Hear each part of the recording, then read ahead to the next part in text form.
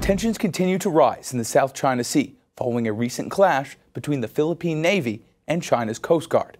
During the incident, Chinese personnel wielding machetes and spears injured Filipino Navy personnel and damaged two of their boats. The Philippines now vowing to fight back if the Chinese try anything like it again.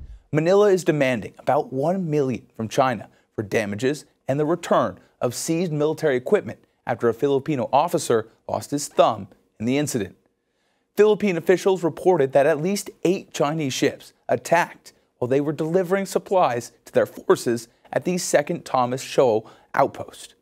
Both nations blame each other for provoking the clash, with China asserting that the Filipino vessels entered its territorial waters without permission.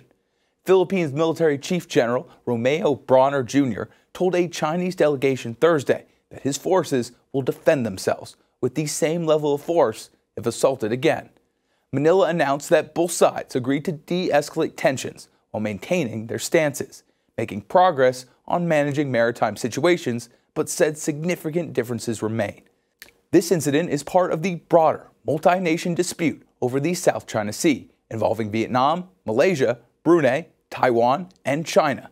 The U.S. has reiterated its commitment to defend the Philippines, its oldest treaty ally in Asia.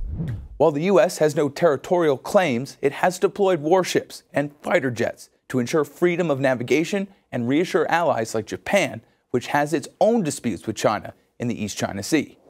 For Straight Arrow News, I'm Jack Almer. For more of our unbiased, straight-fact reporting, download the Straight Arrow News app or visit us at san.com.